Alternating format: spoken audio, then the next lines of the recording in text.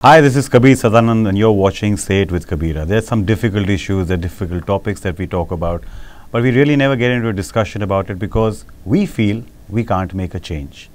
Well, you can make a change with the slightest of movement in terms of a discussion with friends, with someone you care for a complete stranger. Because when you shut the light on such important issues, you're shutting the light for a brighter future. So what do we do with Say It with Kabira? And what do you do if you have something to talk about, something that you feel very strongly about? You can write to us, send us a video. If you want to show us your face, it's absolutely fine. Just turn your back to the camera and say what you want to say. And probably that can become a discussion which can make a change. And why do we have a show like Say It with Kabira where we don't talk about numbers, we don't talk about things which are statistics and stuff? It's because we talk about issues that really matter to people who you care for and who you want to help. But most importantly, help starts with yourself.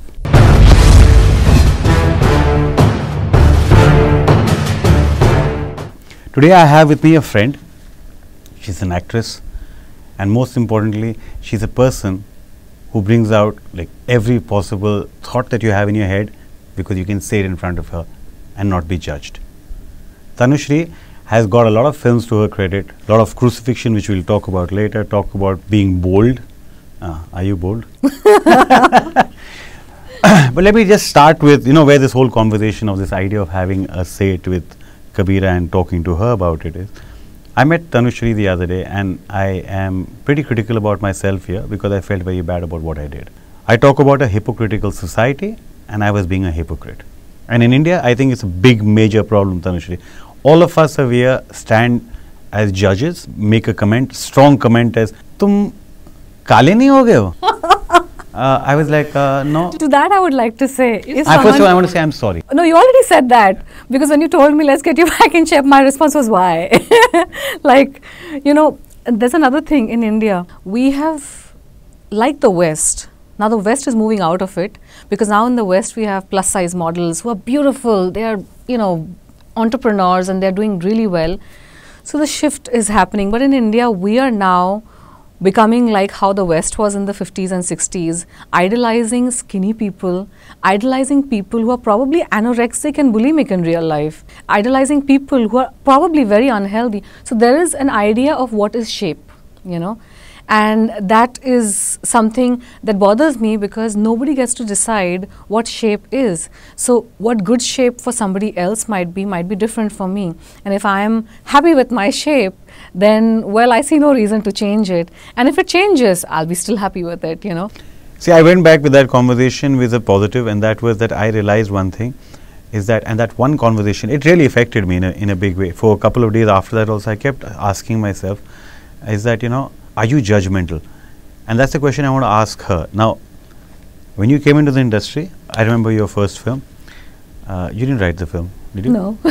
You didn't direct the film? No, I didn't. You didn't do the music? I didn't even style myself. But you were judged for it. Yeah.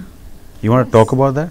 Yes, I feel like after my first movie came out, there were two segments. Humanity for me was divided into two segments. One that loved me and the other that judged me. The ones who loved me were my fans, my well-wishers, who till date, I can do no wrong for them. I mean, all my sins are forgiven for them because they love me. And then this other segment that judged me, that no matter what I do, I will be judged. I'm not good enough for them. They slut-shamed me. The reason I divide this into two segments is because this was not a universal reaction.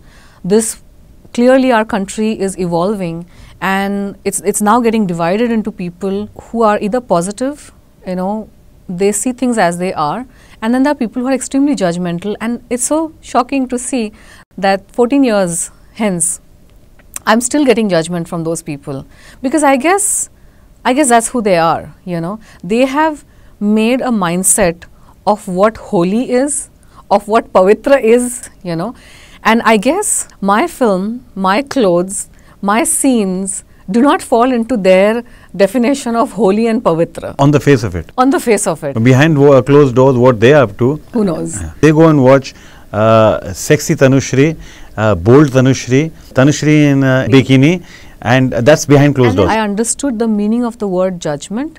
First of all, I understood there's a word called judgment, what it means and how it affects you. And I was a victim of judgment. The way judgment feels is it's almost like a million pins poking every inch of your being simultaneously. Like imagine pins are being poked into you and you're covered with pins. So that one pin doesn't have so much strength on its own, but when it comes all together, millions of them, it hurts. As much as people might say and judge people in this country as we have, they're forgetting one fact. There's something called entertainment. There's something called fiction. Exactly, yeah. Tell me something. Once you realize the meaning of being judged, you came back as a different person completely. You came back much more sorted. More sorted. What is it that went through your mind?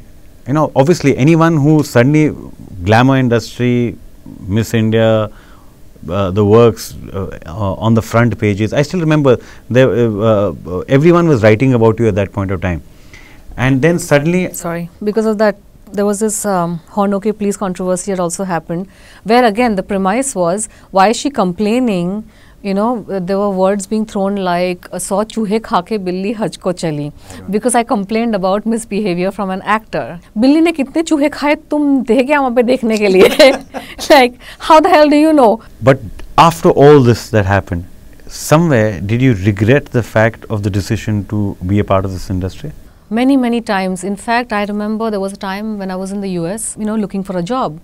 I applied to a couple of places. One place, you know, they responded back to me, and my fear was that what if they Google me and they're going to read all these nasty articles about me, you know, because there was a lot of nasty stuff that, which people don't think it's nasty, but when you know what I'm saying, I'm saying the vibe, the written word has vibes.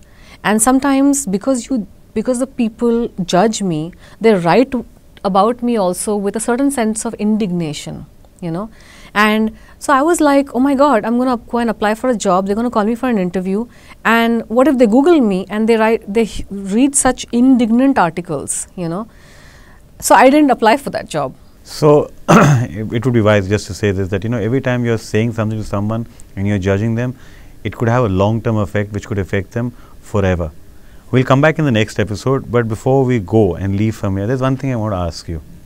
Sexy Tanushree avatar that they gave you, did it at any point of time make you feel as an actress, and we'll come back with this on the next episode, did it as an actress feel shortchanged? We'll come back and keep watching Stay with Kabira. Send us your videos and you can write into us at kabira@lehren.com. Catch us again. That guy who's raped or gang raped, it didn't start with that action, it started with his mind. It started with a certain judgment where he may have thought कि जो लड़कियां रात को घूमती है बाहर वो characterless है.